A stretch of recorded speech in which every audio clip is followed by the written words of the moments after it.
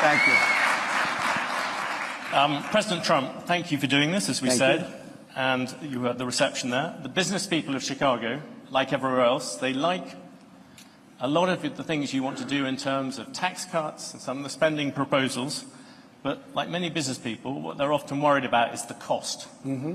And the Committee for a Responsible Federal Budget, which is a bipartisan outfit, put out some predictions the other day. If you add up all the promises you've made, and your plans would add $7.5 trillion to the debt. Mm-hmm. That's more than twice the total for Vice President Harris. You're on course to push up debt up to 150% of GDP. This is a very business-like audience. Yeah. Why should they trust you with that? Because we're about growth. She's got no growth whatsoever, and we're all about growth. We're going to bring companies back to our country. You look at, even today, as I was driving over, I see these empty, old, beautiful, like steel mills and factories that are empty and falling down. Some have been converted to senior citizens' homes, but that's not going to do the trick. And we're going to bring the companies back. We're going to lower taxes still further for companies that are going to make their product in the USA. We're going to protect those companies with strong tariffs, because I'm a believer in tariffs. I'm not sure that you are. I don't think you are, but I congratulate you on your career. But to me, the most beautiful word in the dictionary is tariff.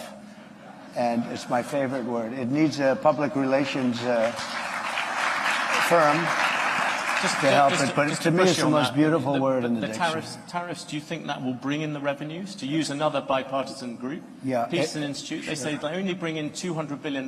That is that's barely the cost of two of your promises. Yeah, but that's like, for what company are you talking about, okay? Look, I've brought in with tariffs, and I was just getting started. Then COVID came, and we had because I tell you what, I did a very good job in COVID. Nobody knew what the hell it was. I call it the China virus because I like being a little more accurate. But when that came, but we got hundreds of billions of dollars just from China alone, and I hadn't even started yet. But tariffs are two things, if you look at it. Number one is for protection of the companies that we have here and the new companies that will move in, because we're going to have thousands of companies coming into this country. We're going to grow it like it's never grown before. And we're going to protect them when they come in, because we're not going to have somebody undercut them. And I could give you an example of this if you want. Would you like me to? Because it just happened. Give me a quick example, then I will come back. I just found out about it. So I've been talking about for the last year about Detroit and how horribly it has been. It's just horrible, because we've been talking about Detroit's coming back for 40 years. And it's never come back. And it's very dependent on the car industry. Well, they've lost 60% of the business over a long period of time. And what happened is I found out a friend of mine builds auto plants. That's all he does. He builds auto plants. That's what he's good at. He doesn't want to build an apartment. All he wants to build is, and he builds the biggest in the world. And for the last year and a half, if anybody's heard me speak, I was talking about Mexico as a tremendous challenge for us right now. Tremendous. China is building massive auto plants in Mexico. And they're going to build them, and they're going to take those cars and sell them into the United States. They're very near the border. And they're going to have all the advantages and none of the disadvantages. And that's going to be the end of Michigan. It's going to be the end of, frankly, South Carolina. Going to be the end of everything. So I've been talking about this, and I said to him about 9 months ago, I said, you know what? I want you to do me a favor, John. His name is John. I don't want to give his last name because he might not like it. But I said, I want to see an auto plant. I want to go and see one of these. You press a button and everything works, right? I want to see one of the big ones. He said, all right, good. I said, where do we go? I'd like to go to Michigan. I'd like to go to someplace in the United States. He said, no, we can't do that. Why? We're not building anything big in the United States. That's not where we don't build the big ones here. I said, where are you building the biggest ones? He said, in Mexico. We're building giant plants, the biggest plants anywhere in the world. In Mexico, I said, so you mean they're going to make cars cheaply? They have advantages over labor and other things, and they're going to sell them into the United States, and they're going to put Michigan out of business. Is that what? I don't know anything about that. All I do is build the plants. If you want to see a plant, we'll go to Mexico. I'll show you the biggest plant in the world. That was 9 months ago. I saw him, and I talked about it all the time because I think it's a serious threat to our country, because not only autos, but other things. So then I see him 2 days ago. I was talking at another club, very nice club, and like this, except, I don't know, I think you people are probably even wealthier, okay? This was in Detroit, okay, which was appropriate. And I was showing them all sorts of charts about how their car, it's just gone down. It's like terrible. And I saw him and I said, oh, how are you doing? How have you been? I said, could I ask you, how are those plants that you mentioned, those giant plants that you're building in Mexico, how is that coming along? Have you finished them? No, sir. They abandoned the project when they heard you're running. They abandoned the project when they saw that you were winning and doing well. I said, well, all the same. Because I told them, and I said it publicly, they're not going to sell one car into the United States. I said, if I run this country, if I'm going to be president of this country, I'm going to put a 100, 200, 2,000% tariff. They're not going to sell one car into the United States because we're not going to destroy our country. Because I know you're an anti-tariff guy, but I'm the exact opposite. If there was no other way I could have stopped them other than, what am I going to do, negotiate with Mexico or China? You're not going to get anything from that. I said I'm going to put a 100, 200, or 300. I'm going to put the highest tariff in history, meaning I'm going to stop them from ever selling a car into the United States. So I just see the guy by accident. I see him. He says, sir, they've abandoned it. And by the way, they built foundations. They were really rocking. They were going to do it. They thought that I was going to win, or maybe they're just holding off. I tell you this, if I don't win, those factories are going to wipe out this country. They're the biggest factories ever built for cars. They're going to wipe out our country. If she wins, and she doesn't know what the hell she's doing. If she wins, she's not going to be thinking about, I couldn't, every speech I made having to do with cars, but every speech I made having to do with tariffs, I'd mentioned that our country is being threatened by Mexico. Now, all of those things, beyond even the car companies, all of those things are now dead. They're dead. I asked him, will they start? Probably not. They're dead as a doornail. If she gets in, it'll start up again. President Trump, I'll let you give your example. No, you talked a lot about tariffs. You look at the American economy, 40 million jobs rely on trade. It counts for 27% of GDP. Okay. If you cut that off, that's also going to have an effect on many, many business people here. Yeah. Tariffs also have another side. Isn't that something that you have to acknowledge? No. You could be plunging America into the biggest trade war since Smoot-Hawley. But there are no tariffs. You're going to stop. There are tariffs already at the moment. There are no tariffs. All you have to do is build your plant in the United States, and you don't have any tariffs.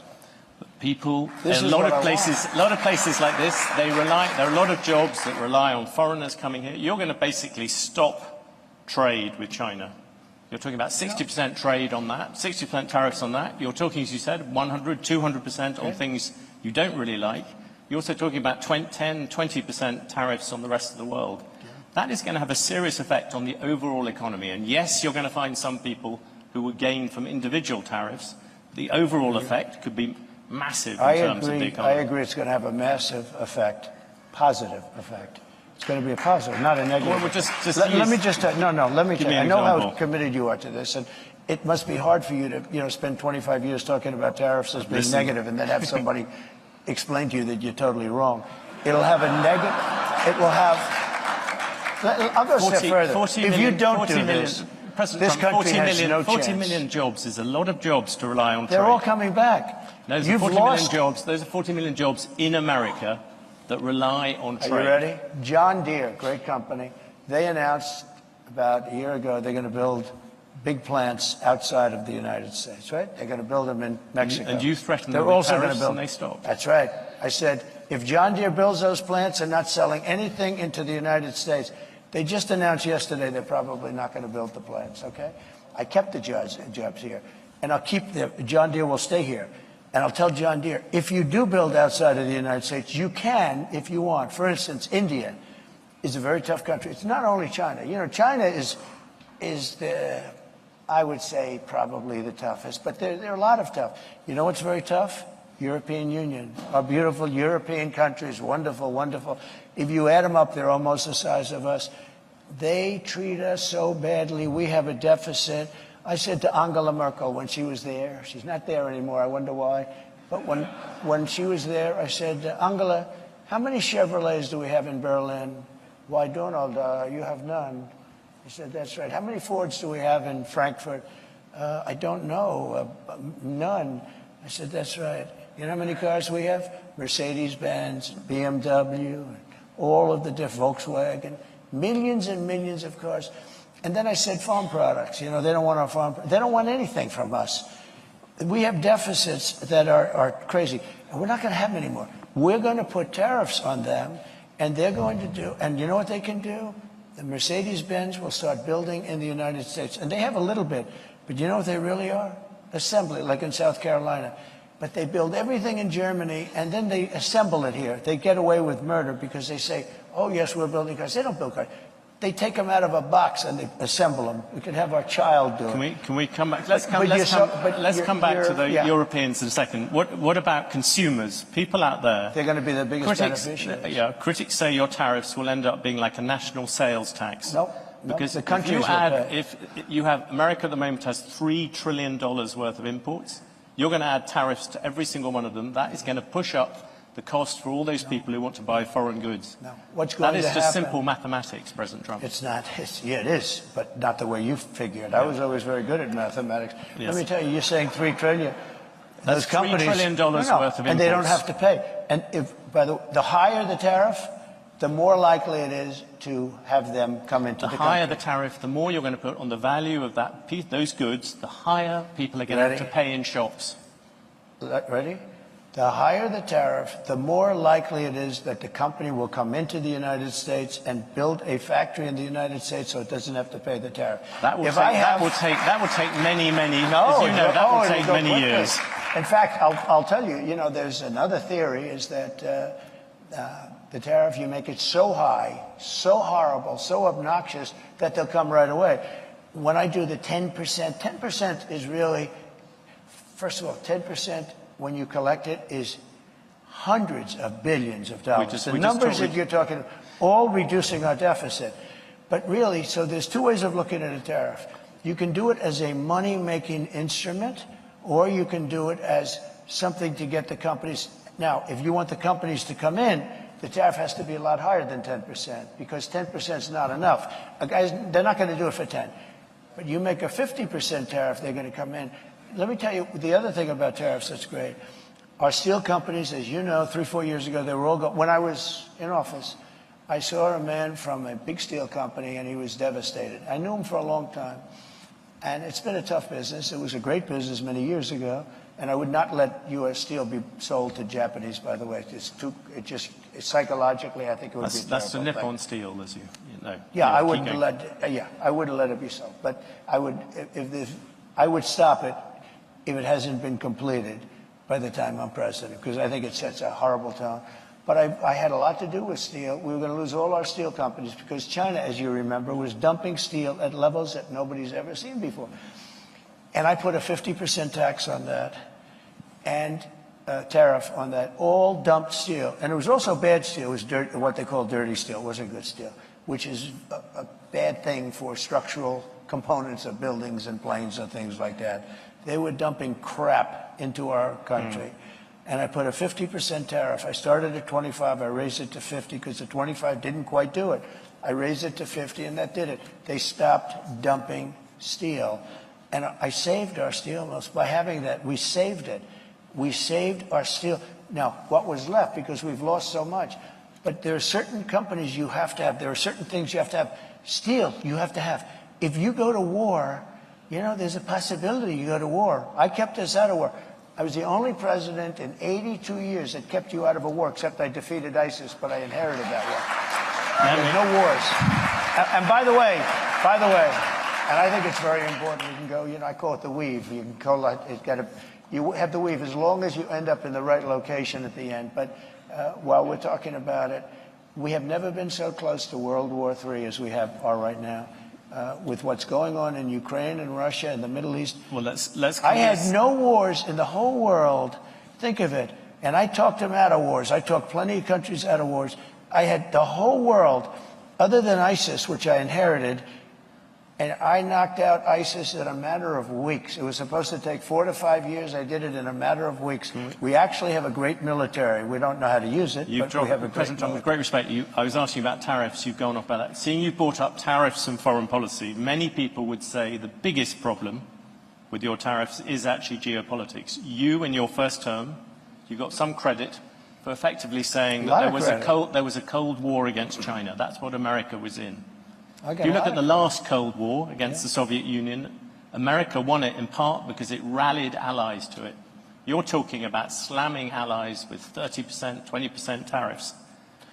Isn't this time you're going to end up trying to rally the West and you're dividing it instead? Isn't that the real problem with tariffs, even beyond all the problems due to the economy, where you keep on bringing up these individual examples, but the overall effect is going to be dramatic. No, the overall effect will Answer first about foreign policy. Yeah, I'll do that. How does it help you take on China, turning all your allies against you? Tremendously, because China thinks we're a stupid country, a very stupid country. They can't believe that somebody finally got wise to them. Not one president, Bush, Obama, Barack Hussein Obama, have you heard of him? Not one president, think of it, not one president charged China anything. They said, oh, they are a third world nation, they're developing. Well, we're a developing nation too. Take a look at Detroit. Take a look at our cities. We're a developing nation. We have to develop more than they do. We're way behind them. You take a look at what's happened to our cities. So what I'm saying is my question was about your allies, not about China. You are going to annoy the people you need to rally behind you. But our allies have taken advantage of us more so than our enemies. Our allies are the European Union. We have a trade deficit of $300 billion with the European Union. Our allies are Japan. You know, Abe was a very good friend of mine. He was a great guy, great. And I said to him in Japan, he was assassinated. And he was a great man. He really was. I didn't see too many like him. And he got very sick and he had to take off. And then he was actually making a comeback. He was going to make a comeback and he would have won easily. But he was a great gentleman, handsome, wonderful man, respected by everybody. And I went to him and I said, Shinzo, we have to talk. What? Trade. And he goes, I'll never forget it. I know. I said, what do you know? I knew you'd come to me. Why do you say that? Because I can't believe, I wouldn't tell the story if he was alive, actually. I said, I can't believe how many years it's been that nobody even negotiated with us in America. I said, Shinzo, you have to pay for your cars. You're sending millions of cars. You don't accept a car from us. You don't have one car that you accept, and yet we're selling 3 million, 4 million of your cars. I said, Shinzo, on agriculture, you won't even accept our agriculture. And I renegotiated the whole trade deal from a little disadvantage because I was stuck with a bad deal. I mean, I got stuck. We have trade deals that were so bad that I said, who are the people that are doing it? They're either very stupid or they're getting paid off, okay? It's one or the other. It's very simple. We have the worst trade deals all over the world. South Korea, I love South Korea. They're wonderful people, extremely ambitious. They have a money machine. We protect them from North Korea and other people. North Korea is very nuclear. I got along with him very well. Kim Jong-un. Yes. But wait, they don't pay us anything. And I said, this is crazy. If I didn't put tariffs on, you know, the motor company, the car companies, they make most of their money at small trucks. I put tariffs on China, but I put 27.5%. Otherwise, we'd be flooded with Chinese cars. And all of our factories would close. We'd have no jobs at all in the auto industry. That goes for electric, by the way, which is a killer, which I've explained, and I don't think I have to bore anybody by talking about it. But I put tariffs on South Korea because they were sending in trucks. And I put tariffs on, fairly substantial tariffs. Do you know that our car companies make almost all of their money with the small trucks, SUVs and small trucks? If I took those tariffs on, you would be inundated. Every car company would be out of business. And I got calls from Ford. I got calls from everybody saying, sir, I can't believe you're doing this for us. You saved our company. They make all their money with this. They make most of their money with the small truck and, the SUVs. Many consumers ended up with more expensive cars. But let me just come at you on foreign policy. You wouldn't have a car company. You have said that Taiwan should pay for US protection. Yeah. I ask because this morning you just mentioned North Korea. The Chinese army, literally as we speak, are engaged in rehearsals for a full naval blockade of Taiwan. So I suppose my question to you, if China invades Taiwan, would you send American troops to defend it? Well, the reason they're doing it now is they're not going to do it afterwards, okay? So they're doing it now. They want to do it China. Look, I had a very good relationship with President Xi, and a very good relationship with Putin, and a very good relationship with Kim Jong-un, who has a nuclear force that you won't even believe. And by the way, today it was announced for those that he just blew up the railroad going into South Korea. That means South Korea is now cut off from Russia and China and various other places. Cut off by rail. President Trump, you just mentioned No, but Putin. These are big things. I have to mention them. Yeah, you just mentioned Putin, though, and this has been this controversy of the past week. Can you say yes or no whether you have talked to Vladimir Putin since you stopped being president? Well, I don't comment on that, but I will tell you that if I did, it's a smart thing. If I'm friendly with people, if I have a relationship with people, that's a good thing, not a bad thing, in terms of a country. He's got 2,000 nuclear weapons, and so do we. China has a lot less, but they'll catch us within 5 years. That sounds very much like that. I don't talk about. No, I don't talk about that. You talk about talking to Netanyahu. You talk about talking to these people. Russia has never had a president that they respect so much, but more importantly, or less importantly, I guess, I went into Russia, and people said, "Oh, he likes Putin, and Putin likes him." Let me tell you, the first thing I did was terminated Nord Stream 2.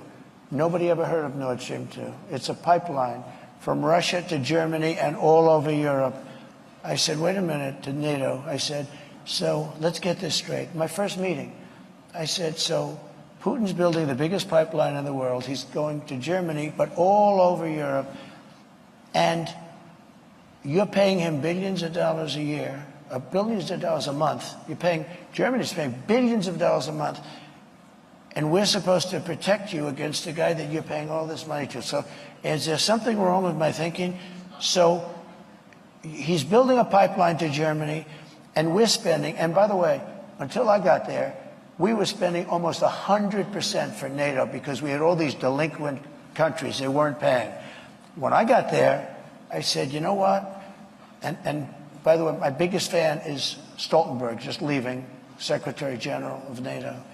He said when Bush came in, he made a speech and left. When Obama came in, he made a speech and left. When Trump came in, he made a speech and he said, let me see your books. And I found out in the books that nobody was paying. There were only 7 countries that were paying. We were supporting NATO. They screw us on trade so bad, the European nations. And then on top of that, they were screwing us on the military. So they're taking a tremendous advantage of us, $350 billion deficit on trade. And we're then supporting them. In other words, it's not sustainable. You can't keep doing this. You can't have that, China, all of these countries. And stupid people made these deals. I saw trade deals that were so stupid that you'd have to be, that was so bad that you'd have to be an idiot to sign them. And we signed them for years. We had, I could tell you trade deals that I have never seen anything. I said, who would agree to this? They had to be corrupt. They had to be corrupt. To make those deals, they had to be corrupt because there is no way a rational human being, I always say either corrupt or extremely stupid, because there's no way a rational human being would ever sign the trade deals that this country signed. And I got out of many of those deals. I told South Korea, I'm sorry, you're going to have to pay for your military. We have 40,000 troops over there. You're going to have to pay. You become a very wealthy country. Just to finish, you become a very wealthy. They said, no, no, no, we will not pay. We will not. We haven't paid since the Korean War. I said, no, you got to pay. I said, would $5 billion a year to start off with? No, no. They went crazy. They agreed to 2. I got $2 billion for nothing. And I said, here's what we're going to do. They said, we can't agree to this because we have to go through Parliament. They have the Parliament or whatever their legislature is I said, that's okay. I fully understand that. Make it $2 billion. But next year I'm going to talk to you again. And I was going to make it $5 billion. And they knew it was coming. The happiest people to see that it was Biden instead of Trump with them, South Korea. You know what they did? They cut off the deal that I made where they were paying us. They backed to nothing because they went back to Biden and they gave it to him for nothing. They were willing to pay. We have 40,000 troops in harm's way, very serious, because you have North Korea is a very serious power. They have tremendous nuclear power. And I said to South Korea, you got to pay. And they agreed to do it. And Biden then cut it back, and it's a shame. And I can tell you, 50 deals. And if I were there now, they'd be paying us $10 billion a year. And you know what? They'd be happy to do it. It's a money machine, South Korea. You're going to mention Taiwan. You wanted to mention Taiwan. No, you mentioned Taiwan. You said you would defend them. You also seemed to imply that on Putin, you would not. Putin, you seemed to imply that you had talked to him without actually confirming it. I said I don't comment on those things. What about? Can I ask you a particular thing about the dollar? You talked about wars at the New York Economic Club. You said that if you lost the dollar as a reserve currency, it would be like America losing a war. Yeah. You look at what you're going to do in terms of protectionism, drive countries to use the other currencies, and all that debt is also going to lessen the dollar's status as the world's reserve currency. If I'm you worry elected, about that? The dollar is so secure, your reserve currency is the strongest it'll ever be. And you say that, President Trump, at the moment there is a thing called the Trump trade in the markets. Do you know what that is? The Trump trade is very simple. People are betting that your policies are going to drive up debt, they're going to drive up inflation, so they're going to drive up interest rates. Are the investors wrong? Yeah, I had 4 years no inflation. I had 4 years no inflation. But that was when you had much. I had 4 years. It's better than that. And Biden, who has no idea where the hell he is, okay? Biden went 2 years with no inflation because he inherited from me. And then they started spending money like drunken sailors. They spent so much money. It was so ridiculous, the money they were spending. They were spending on the Green New Scam. The Green New Scam, the Green New Deal. You know, it was conceived of by AOC +3. She never even studied the environment in college. She went to a nice college. She came out, she just said, the Green New Scam. She just named all these things. But President Trump, the issue at the moment, the markets are looking at the fact you are making all these promises. Latest one was car loans. You're flooding the thing with giving giveaways. But we're going to grow. I was actually quite kind to you. I used 7 trillion. The upper estimate is 15 trillion. People like the Wall Street Journal, who's hardly a communist organization, yeah, but you don't know. They have criticized you on this as well. You are running up enormous debts. What does the Wall Street Journal know? I'm meeting with them tomorrow. What does the Wall Street Journal know? They've been wrong about everything. So have you, by the way. You've been wrong about You're trying to turn this. You're trying to turn this. You've been wrong about it. No, you're trying to turn this into debate. There are business people. But you're wrong. You've been wrong. You've been wrong all your life on this stuff. You've been. Let me tell you about currency. You're going jump in a lot of different subjects. The reserve currency. Let's stick to reserve currency. That's where you started, right? The reserve currency is under threat because you have Iran, you have Russia, you have China. China's the one that you have to worry about because they want it. Yeah. They want to have the yuan be the thing of power. So here's what I'm doing. Again, I hate to go back to it. If somebody says, and I know countries want to get out because they don't respect our leadership, they look at this guy, they say, you got to be kidding. And she's worse than him. By the way, I never thought I'd say this. She is not as smart as Biden, if you can believe it. This is not what, we had 4 years of this lunacy, and we can't have it anymore. We're not going to have a country left. Okay, currency. Very important. Yes. And if you want to go to third world status, lose your reserve currency. We have to have that. We cannot lose it. If you'll go to third world status in this country because you take a look at the way things are running. If a country tells me, sir, we like you very much, but we're going to no longer adhere to being in the reserve currency. We're not going to salute the dollar anymore. I'll say that's okay. And you're going to pay a 100% tariff on everything you sell into the United States. And we love your product. I hope you sell a lot of it into the United States, but you're going to pay 100% tariff. He will then follow it up by saying, sir, it would be an honor to stay with the reserve currency. I will be, that will be like just playing. That's not even chess, that's checkers. But you don't have other, listen to this, you don't have other people that can talk that way. You know, a lot of people say, we love Trump's policy, but we would like to have another messenger because we don't like him. He's a little bit crass. And then, actually, it was Lindsey Graham, I must say. He was a progressive, in all fairness. But Lindsey Graham said, but Trump's policy doesn't work without Trump.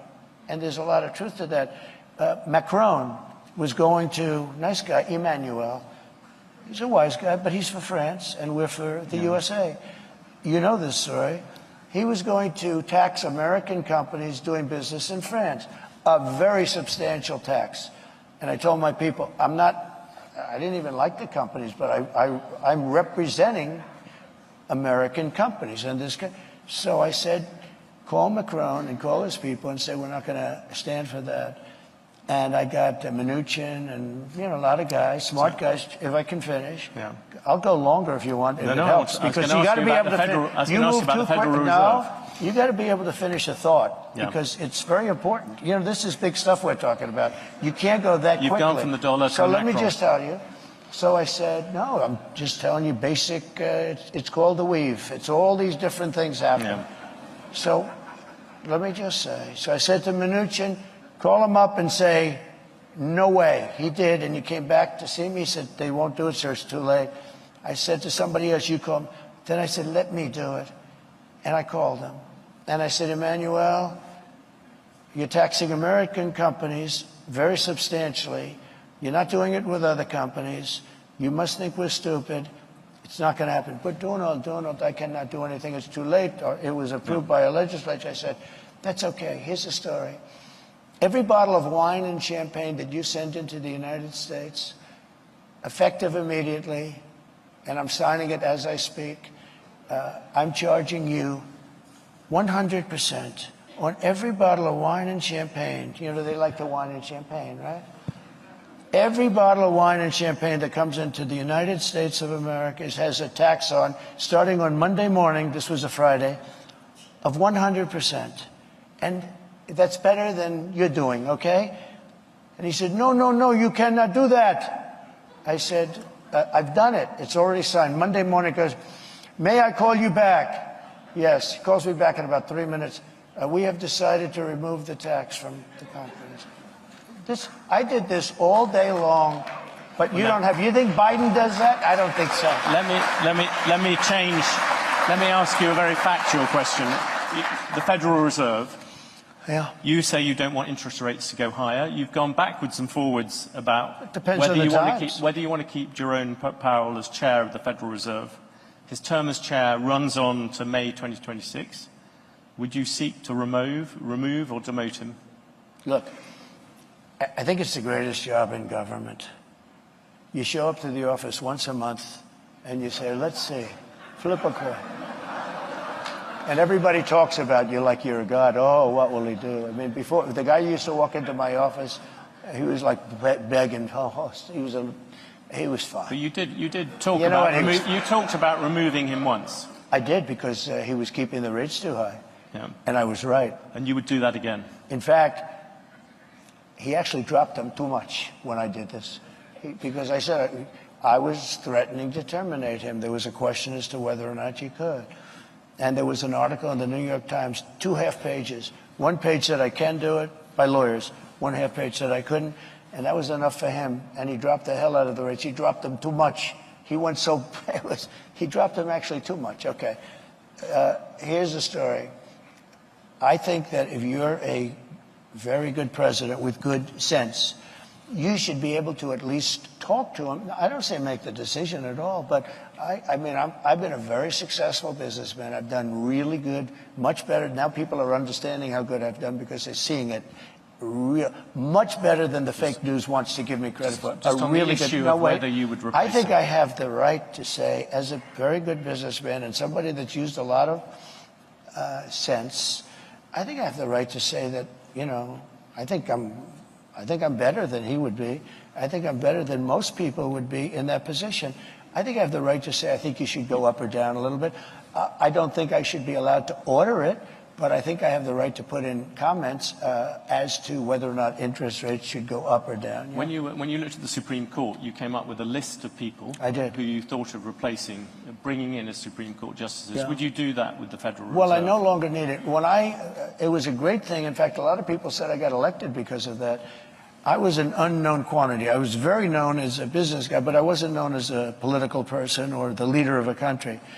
And people were very worried about, actually they were worried, am I going to be liberal, if you want to know the truth? And somebody said, would you come up with a list of 20 or 25 justices, in this case mostly judges, that you'd put in case it were necessary? Now, it's amazing because I got 3 in 4 years. Most people get none. Because, you put them in the young. You tend to put them in young. Only stupid people put old. You don't put old in because they're there for 2 years or 3 years. Right? So you put them in young. So I got 3. A lot of judges, a lot of presidents get none. I got 3. And I think they've been 3 great choices, too, by the way.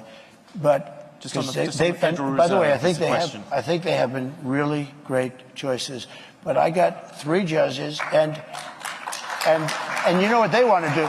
They want to now put up to 25 justices into the Supreme Court, the radical left, and that can't happen. So I think I've done a great job on putting in justices and 300 judges, and that made a tremendous difference in the country. I was a little lucky, because Barack Hussein Obama did not get his judges approved, a lot of them. So I ended up with 125 judges before I got there. So again, most presidents don't even get to put a Supreme Court judge in because there's 9, and they're there for a long time. Most of them are there for a very long time. And I got 3, which is a very unusual situation. I got 3 in 4 years. Maybe we can change the subject to technology, seeing you wouldn't answer about the Federal Reserve. The US Justice Department is thinking about breaking up Alphabet, as Google likes to be known now. Should Google be broken up? I just haven't gotten over something the Justice Department did yesterday, where Virginia cleaned up its voter rolls and got rid of thousands and thousands of bad votes. And the Justice Department sued them that they should be allowed to put those bad votes and illegal votes back in and let the people vote. So I haven't gotten over that. A lot of people have seen that. They can't even believe it. The question is about Google, President Trump. Yeah, look, Google's got a lot of power. They're very bad to me, very, very bad to me. I mean, I can speak from that standpoint. They only have bad stories. In other words, if I have 20 good stories and 20 bad stories, and everyone's entitled to that, you'll only see the 20 bad stories. And I called the head of Google the other day, and I said, I'm getting a lot of good stories lately, but you don't find them in Google. I think it's a whole rigged deal. I think Google's rigged just like our government is rigged all over the place. So you would break them up, in other words? I'd do something, but you have to have, look, I give them a lot of credit. They've become such a power. It's such a power, and you got to give them credit for that. How they became a power is, really the discussion.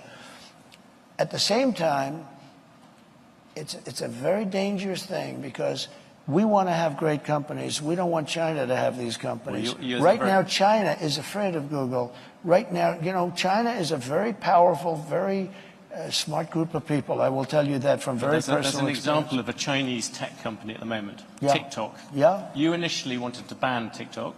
Now you like it, apparently for some reason to do with Facebook. Yeah. There is a decision coming up, if you became president, its Chinese parent would have to sell it, I think it's by January the 19th. Would you force them to do that? So I originally had it all done, and then I said to Congress, your decision. I said, I'm not going to, pull any strings, nothing. Your decision. You make it. But I had it all done. And I said, you make it. And they decided not to make it. I didn't care if they made it or not, because to me it was a flip of a coin. You have some real First Amendment problems. You have a lot of problems. You just talked about Chinese technology, the need to defend against it. Yeah. TikTok and the threat people see to many kind of American children and things like that. Yeah, but why do you no longer see TikTok as a security threat? I think it is a threat. Frankly, I think everything's a threat.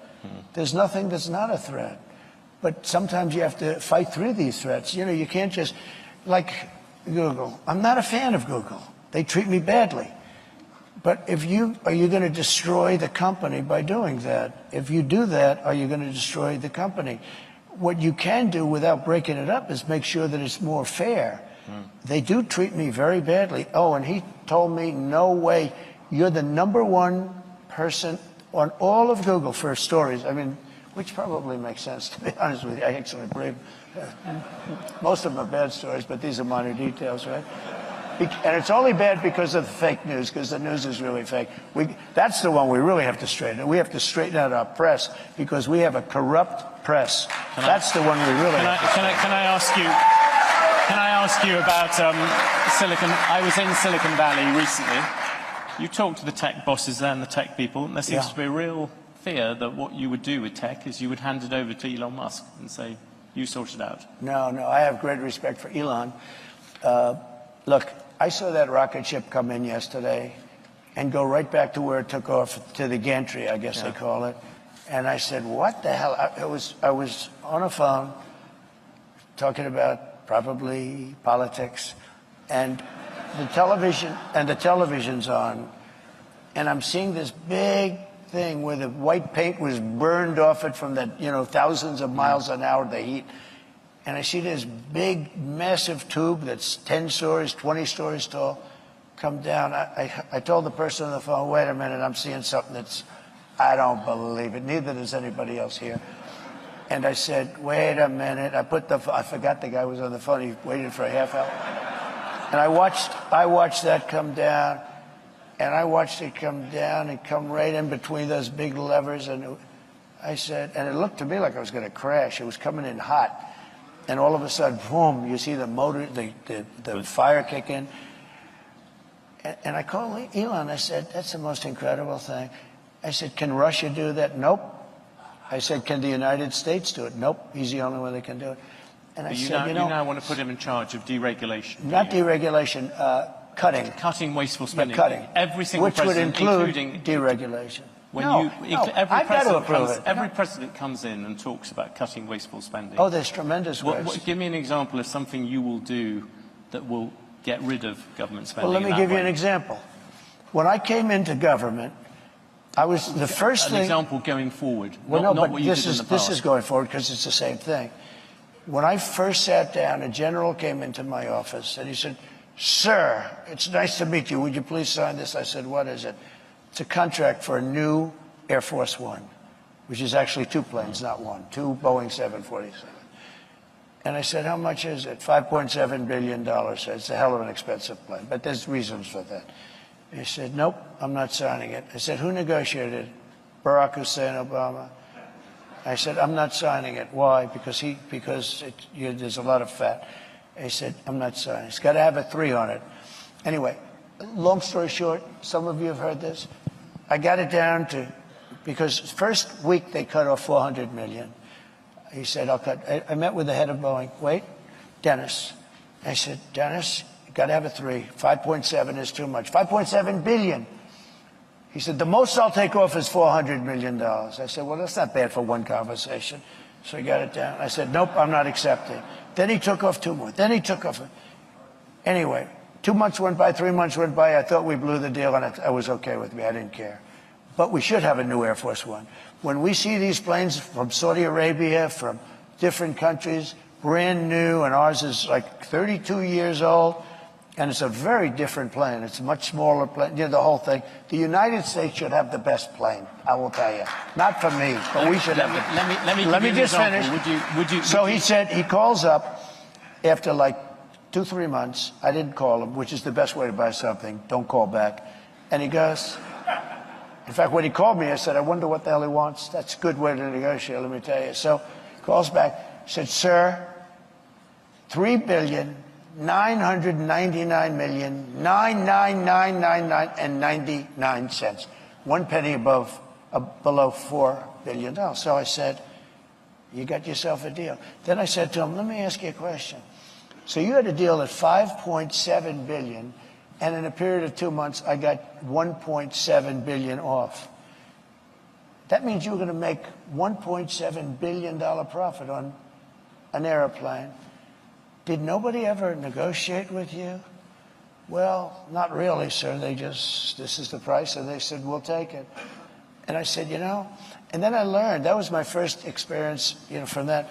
But then I learned everything is like that. There is so much waste. So I'm getting, think of this, the exact same plane for 1.7 billion less, except I have a better paint job. Okay, much better paint job. A different color, red, white, and blue is beautiful. And if you look at every contract, that's one contract, and relatively small compared to most. Think of it. You save 1.7 billion because you negotiate.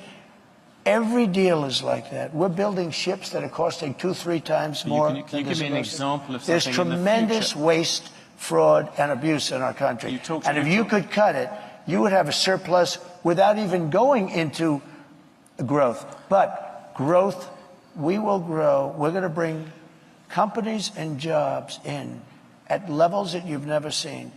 And you would never be able to do it because you're not a believer in tariffs. I'm not running for president. Let me tell you, the only way you can do it is through the threat of tariffs. It's the only way you can do it. Can we come back to one thing on that? Deal making. You look out across this room, there's some big businesses, but a lot of small ones.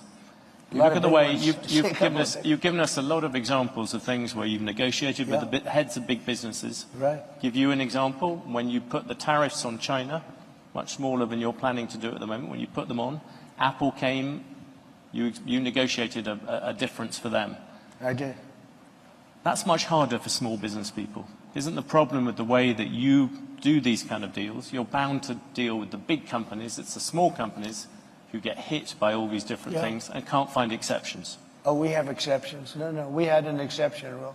I gave Apple an exception.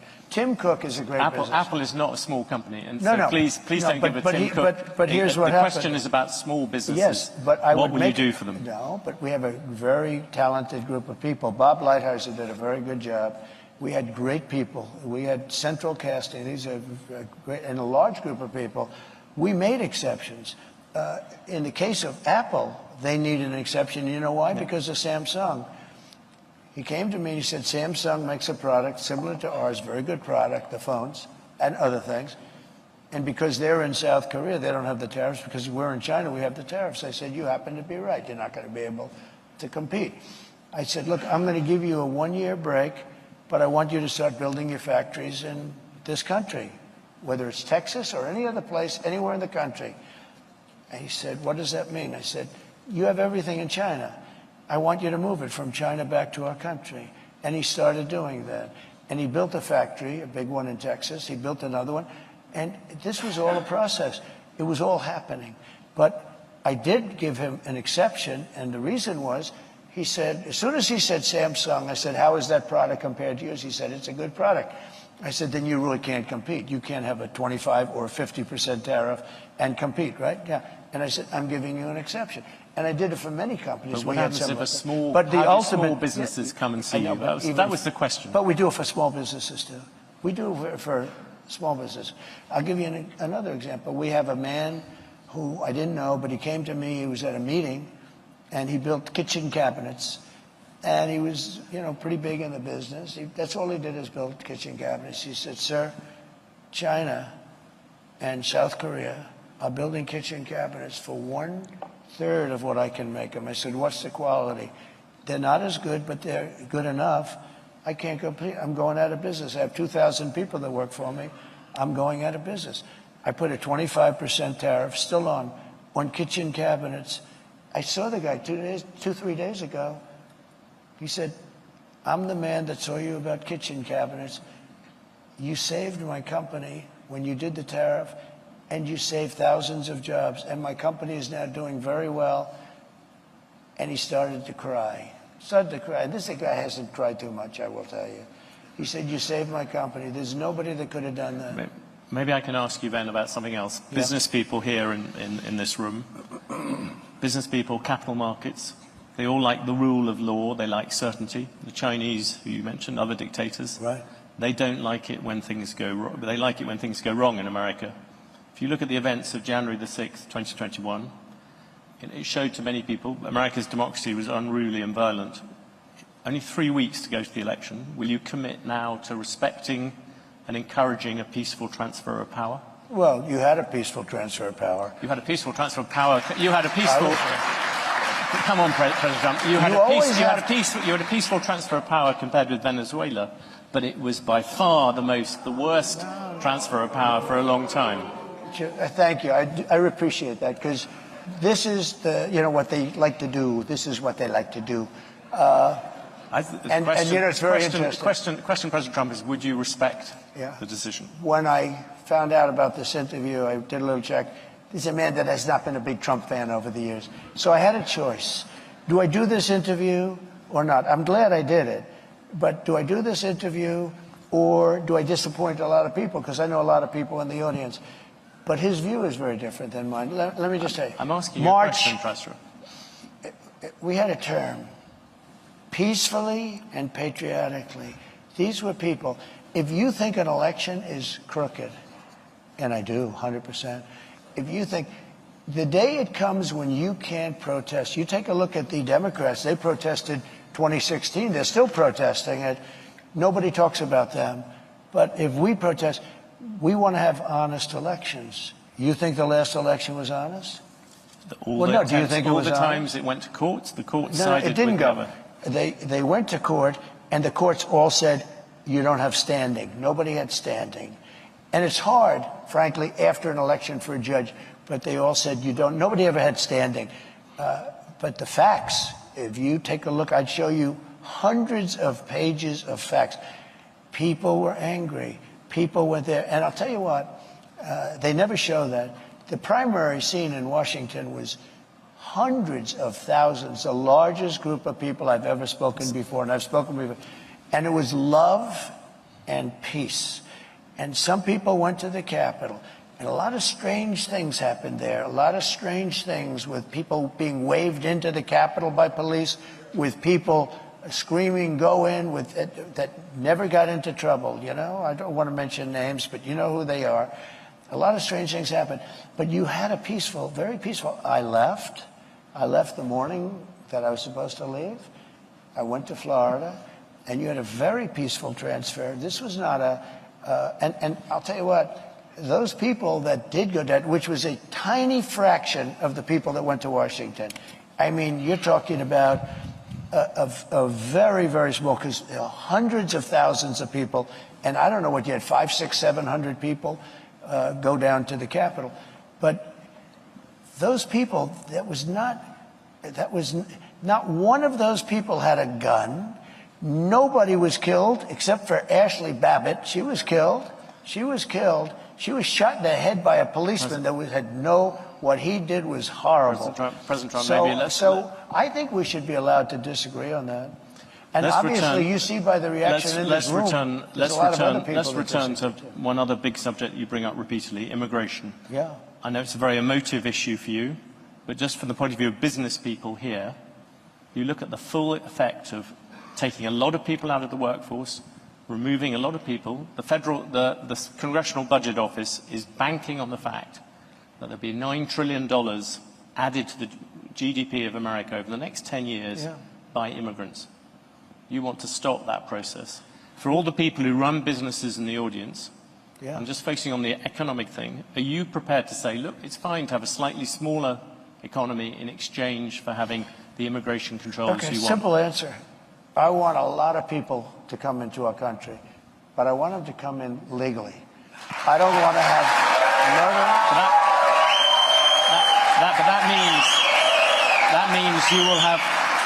That means you will have to deport. You are talking about deporting 11 million people. That is a lot of people to take out. It came out last week that 425,000 people are horrible criminals at the highest level. But it came out that 13,099 were let in during their administration. They tried to say longer, wrong. Over the last 3.5 years, 13,000 plus people came in, murderers. They're in jail for murder. Some were having the death penalty. They were all released into our country. 13,099 people were released into our country. We had drug dealers released.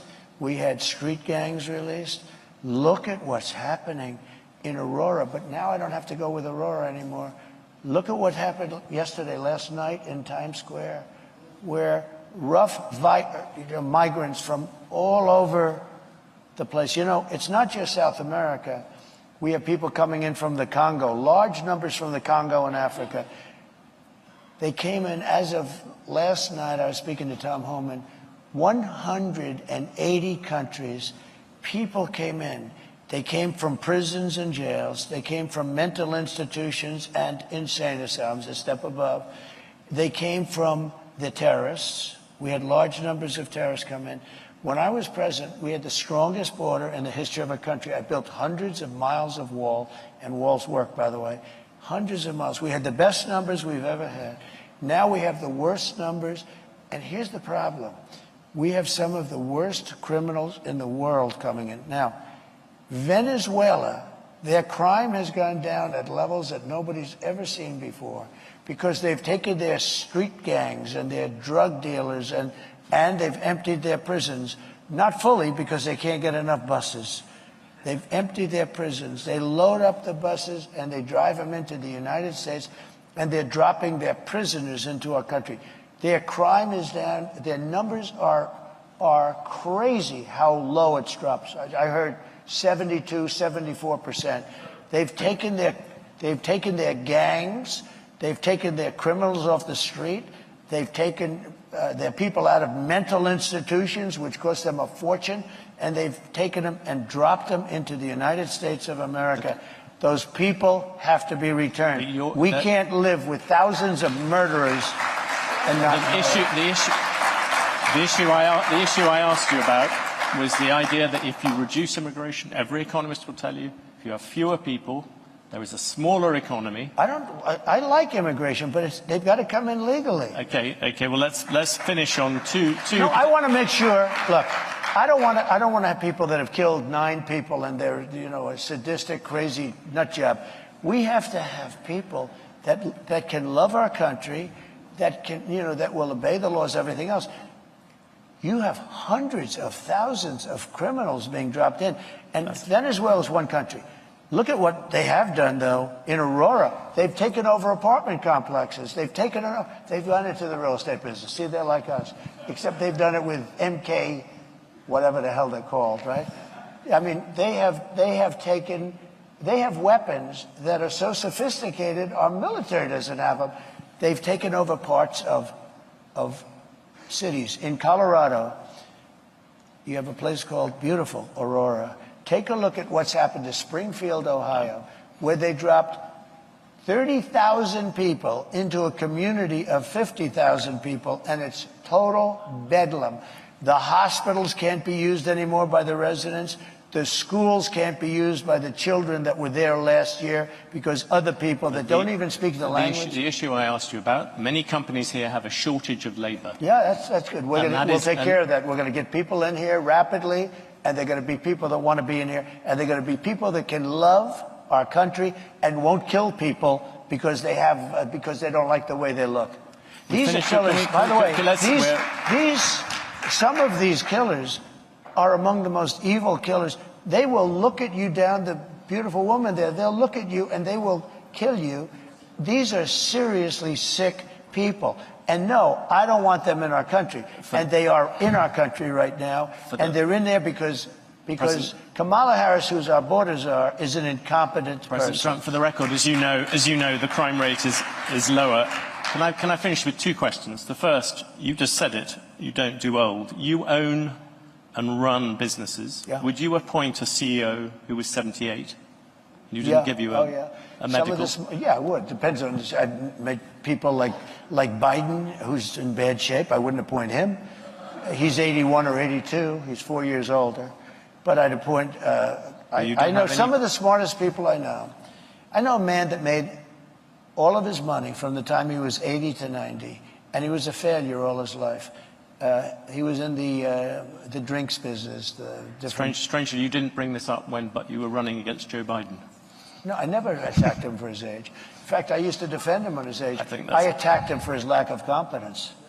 I've asked you all these questions. No, I never did. By the way, just for because I think it's important, and I know you do too, I know so many people in their 80s that are among, Bernie Marcus is 95, the founder of Home Depot. You have that conversation with him. He's just as sharp as he, mentally, he's just as sharp as he ever was. He's 95. I can tell you that in their 90s, I don't want to get into the 90s stuff, but you know what? I know many people in their 80s. I know guys in their 80s that won't leave the company, like family companies where they don't want the kids to take over, because they're much more competent than their kids. I know them both, right? So, no, I would have no problem. And you do have another factor. You know, we've had some of our great... On the Supreme Court, you just said some you of our don't do great old. world leaders are in the 80s. And if you look throughout history, some of our greatest world leaders were in their 80s. No, that would bother me. But... you know, I took 2 cognitive tests, and I aced them both. I think that, frankly, people, regardless, should take, if they're 50 or 40, or I think people should take cognitive tests, not because of the age, but because of something else. Now, here's the problem. They say it's unconstitutional, okay?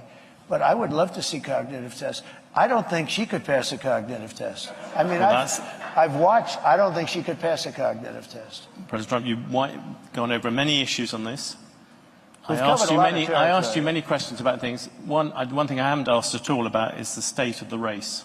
Yeah. And I had a question for you. On election night, which state would you look at first? Which state do you think this race is going to be decided by? So they say Pennsylvania, I would say most. I think we're doing very well there. I think you look at Michigan, too, and I'm doing very well there. You know, we don't have to look necessarily. The votes are starting to come in now. So you look at polls, but you can also look at the votes that are being cast right now. People get a pretty good indication. And based, as we discussed backstage, you know, based on the votes that are coming in so far, we're doing very well. I mean, we're way up in Pennsylvania. We're way up in Michigan. We're doing very well in Arizona. I saw Arizona. In fact, somebody said they're going to pull the plug in Arizona. They're going to give it up because it looks like we're quite a ways ahead. I think we're doing well. Look, this is a party, the Republican Party, of common sense. Forget about conservative, liberal. We're, let's say conservative, but we're really a party of, we need borders. We need fair elections. We don't want men playing in women's sports. We don't want transgender operations without parental consent. You know, there's so many things, but it's 99.9% is common sense. It really is common sense. And I like to say it. I don't know if anyone said it in the past, but I say we're really a party of common sense, and we want to have great people in our country. I want to have a lot of people come in so that you have your choice and so that they have choice. I want to, you know, I have a good heart. I have a heart where I want people to be taken care of, but I don't want to take in people where millions of people, 21 million people at least, have come in the last 3.5 years, unvetted, unchecked. We don't know anything about them. How about this? Gavin Newsom, he's the governor of California. Newsom. He signed Newsom, I call him. Yeah. But do you think? No, he corrected me. He corrected me. I said, that's the first time I've been corrected. There are CEOs out here. If they said those sort of things about a rival CEO, they'd be sacked. Do you think it's fine for a president? But they don't have to survive like me. They don't have to go through what I have to go through. There has never been a president that's been treated like me, so I have to fight my own way. Well, you made a very good job of. He signed a bill in California 2 days ago that you don't even have the right to ask a person for voter ID. And if you ask a person for voter ID, of course you have to show voter ID. The only reason you wouldn't do it because they want to cheat. The bill says you cannot, it's against the law for you to ask a person, may I please see your voter ID when he votes? What is our country coming to? Well, you've given us a tour d'horizon of where that country might be going to. Thank you very much, President Trump. Appreciate it. Thank you very much for the conversation.